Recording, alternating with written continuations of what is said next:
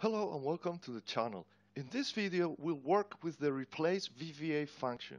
And before we start, I want to clarify what's the difference between the Replace VBA function, the Replace Excel function, and I've already discussed that in a previous video. That other video is called Excel Functions versus VBA Functions. And as one of the examples, I showed the Replace function. And this is just the replace function that we can use here in the worksheet. And I've covered that in that other video, so I'm not going to go through the syntax here. Now, there is yet another replace function, or rather we would say the replace method of the range object.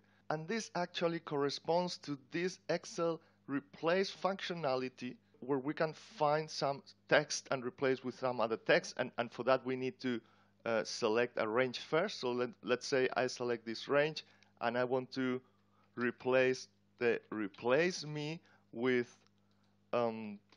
something else. And then we can replace once or replace all and so on. You've probably used that many times. So that's actually the replace method of the range object.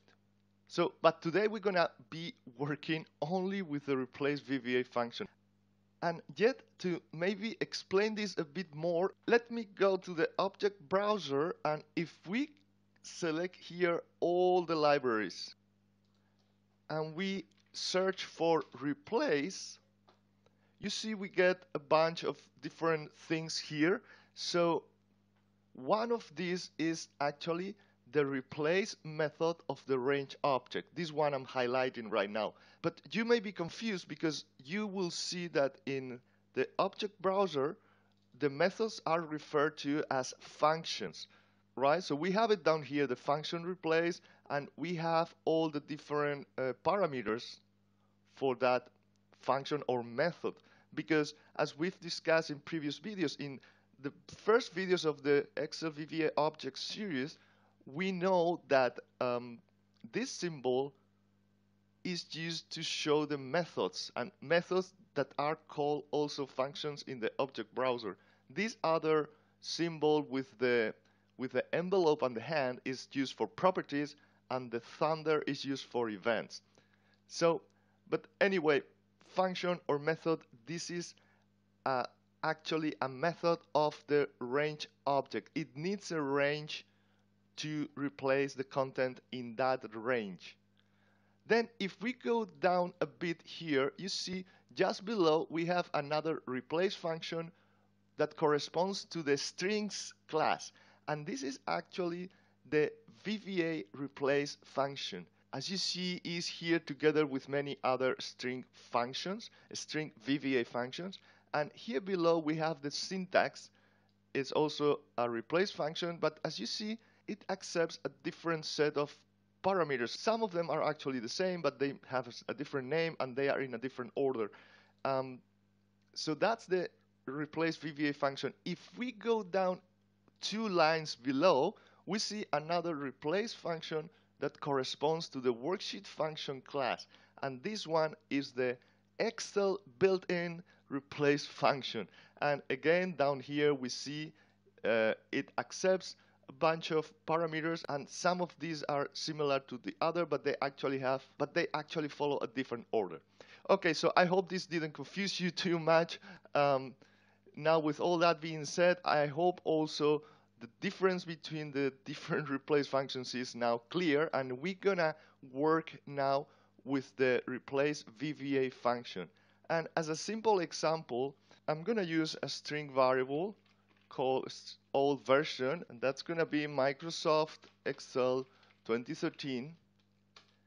And this is, as I said, a string variable. And now we're going to use the replace VBA function to set the new version as replace. And as you see, we get here the parameters that we need to change. And the first is the expression, so we're going to use the old version. The second is what we want to change, and this is 2013. And we're going to replace this with 2016. Now if we display the new version and run the macro, we get Microsoft Excel 2016. Okay, that's a very simple example. I've used that in a previous video as well. So just to get you started with the replace function, but actually the replace VBA function accepts a few more parameters. So let me probably put it up here. Parameters are, as we've seen, is the expression where we want to replace something. The find parameter is what we want to replace, and the replace parameter is the replacement text. But then it also accepts a start position, which is the point from where we want to replace the text, then the count parameter, which is the number of times we want to replace that text, and finally the compare parameter, which can be basically either binary or text, and by default is binary, and that's case sensitive. So now let's go back to this simple example, and let me show you how you can use the start parameter. So if here we continue, we add another comma, you see we are now able to add the start parameter. And for example, let's say we want to start actually after Microsoft. So we want to take only Excel 2013 and replace with 2016. We would then use the number 10. So we would start after the 10th character. And now if we run the macro, you see we get only as a result Excel 2016. So we've started after the 10th character and in this part of the string replaced 2013 with 2016. That's how we would use the start parameter. Now let me show you some other examples. Let's say we have a telephone number in this form and we want to get rid of the hyphens, for example. So that would be as simple as replace, as we've seen already earlier, using the telephone, and then replacing the hyphen with nothing.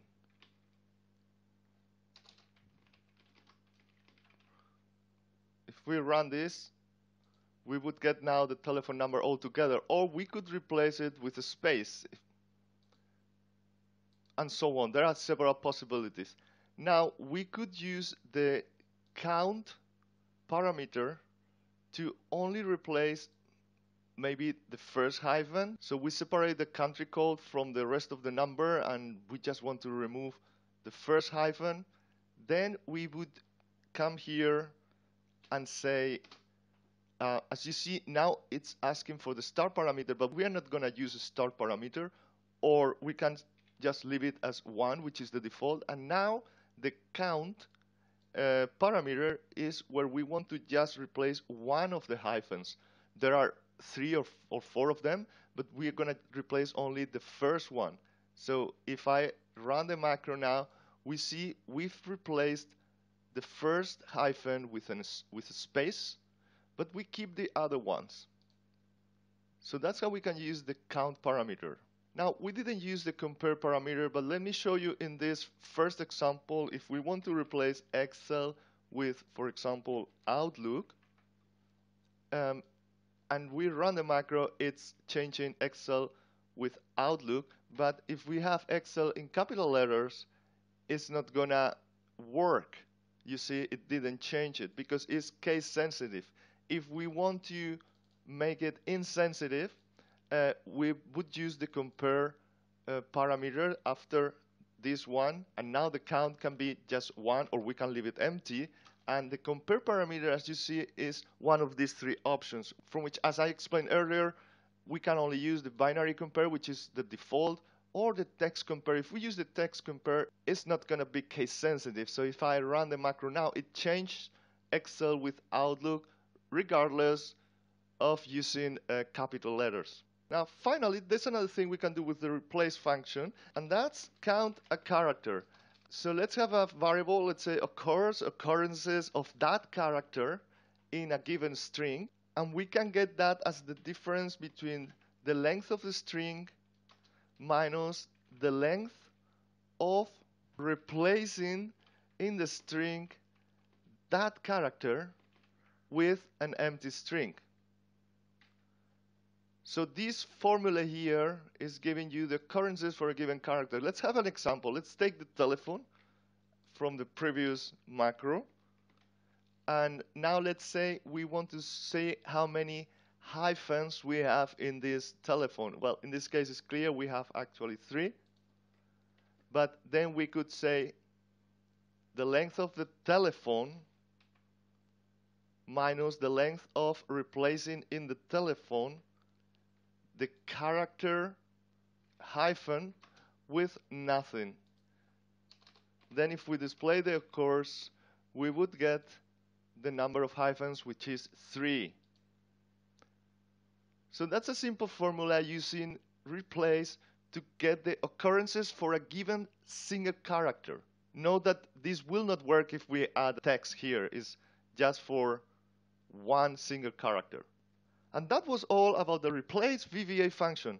Thanks for watching.